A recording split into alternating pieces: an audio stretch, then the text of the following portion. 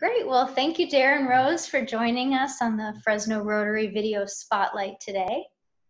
And let's have you jump right in and tell us a little bit about your company and what you do and what your services you offer. So thank you very much, Anna, for the opportunity. I really appreciate learning about new members through Rotary Spotlight. So thank you for including myself. So I own Rose Strategic Communications, and we are a public affairs and public relations company. So we basically assist organizations, businesses, both public and private, with engaging with their stakeholders. And a stakeholder is anybody that has influence over your business, your organization, your products, or what have you. And we interact with them at a public individual level, as well as if they're a local government or a state agency or even a federal agency. We assist in navigating those complexities. I've been doing that about 10 years. Prior to that, I worked for Congressman Radonovich for 12 years. So I kind of learned the lay of the land of politics and public relations and messaging and what have you. So decided when he retired that it was an opportunity for me to venture out on my own and become a small business owner, and haven't looked back and have been busy ever since, which is an incredible blessing, especially in this current economy and this all the uncertainty facing us. So I have a great team. And we handle the public affairs side and the strategic communication side, but we also do the normal public relations things like interact with the local media, build media lists. We do social media marketing and content design. We do graphic design. We do website construction and development or enhancements. So in video production. So it's an average day is, I could be working on a government issue or public issue of public policy, or helping a state agency engage with a local government in trying to provide information or help identify an issue that needs to be resolved, or contacting a local reporter and pitching a news story about, an issue that affects the company. A few of my clients, I like the small, non-complicated ones. So such as the California High-Speed Rail Authority. I've been working for them for 8 years. I'm a firm believer in the public investment and infrastructure, and the ability to move people and money and information is the power of our economy. So I've been working on that project now for almost 8 years. I also have as a client Amazon Corporation. So I'm their local PR representative.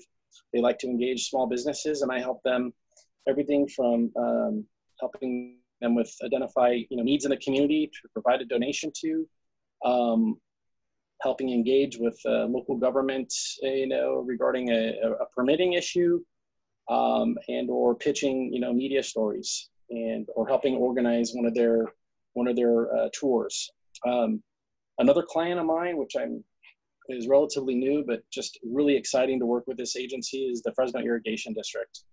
Incredible organization and has massive influence over our region's economy and our social fabric by moving water around, providing water to our communities as well as agriculture. So it's never a dull moment in our daily life. My team, we all work remote. I don't want my team coming into the office. I want to keep everybody healthy and safe, and being knowledge workers, it gives us that opportunity. So that's a little bit about what we do. I think it's great. I mean, people are always looking for the right information, or how do we get things done, such as the high speed. And we all love Amazon too. So who doesn't love a box at your door? And the age of COVID, yeah, right when I got to the office today, I had a box at my door. I help them, but I'm also a consumer. I think from what I'm paid to what I spend every month, it's kind of a wash. So, and we're blessed with the irrigation district too. We here in the Central Valley need water. So, and you've been with Rotary here quite a bit, and you've agreed to be secretary this upcoming year. So thank you so much. And when Ryan asked me, and I talked to a few of the members, I was kind of surprised, but two, I was excited. Because this organization You know, when I initially joined in 2007 through 2010, when I was active, I mean, I saw the power of Rotary and what it did in the community and what it did in the world. And it's provides that, you know, that extra engagement of, you know, kind of putting where your money where your mouth is, and actually helping to solve problems and keep the cog in the wheel kind of turning. So that's why that was my interest in joining Rotary. And then coming back, you know, in 2018, you know, I came back because of like Dean Eller and Sarah Tarosian and Laura Whitehouse and Blair Soba all encouraged me through over the years to, you know, come back. And what really kind of clicked for me, Anna, was the programming. I mean, it's just, the topics are so interesting on a weekly basis. And the club has just done a fantastic job. And then more importantly, the people in this organization, and just Rotarians everywhere, they're really fantastic people. They're community-minded people that just don't sit back. They actually take action. So it's a great group to be a part of, and I'm excited, you know, to be working with Ryan to help navigate this year. It's a different year, you know, probably not what we all anticipated, but we're going to make do and make the best of it. Well, this is a great leadership team this year, so thank you for serving on that board too. And well, tell us a little something about you personally. You know, your family. So I been married almost 20 years now, and my wife's from Orange County, so we live in Clovis.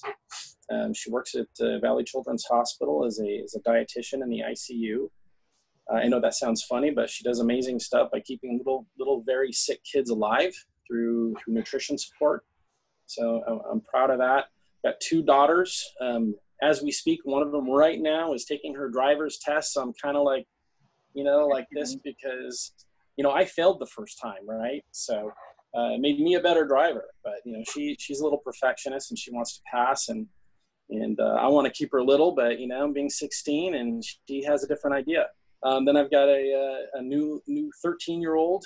So they both go to Clovis North, and they both play soccer, and the little one also plays soccer and volleyball. So we used to travel all around every weekend, going to tournaments and playing league games everywhere. But now it's kind of nice being closer to home and saves us a few bucks.